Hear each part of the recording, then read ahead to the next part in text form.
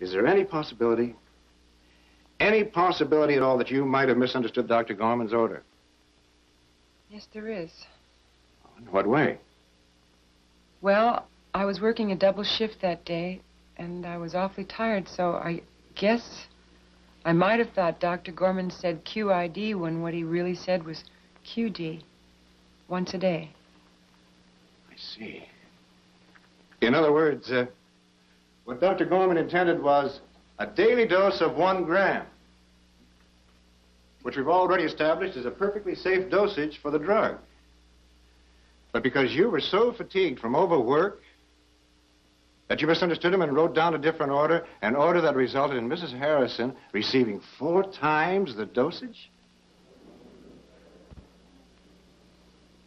Yes. I feel terrible, but I think that's what I did. Thank you, Miss Lawler. No further questions, Your Honor. Mr. Sprague, you may cross-examine. No questions, Your Honor. What's going on? You'll see. Mr. Sprague, am I to understand that you don't wish to question this witness at all? That is correct, Your Honor. Why doesn't he try to shake her testimony? I must confess I'm more than a little surprised, sir. Nevertheless, Your Honor.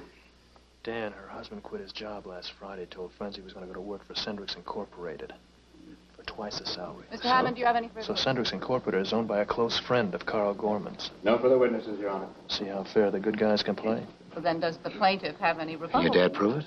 Probably, but he doesn't have to. He'll tell the court when it's over. If he brings it up now, all he gets is a mistrial. He's not interested in that. Yes, Your Honor. We would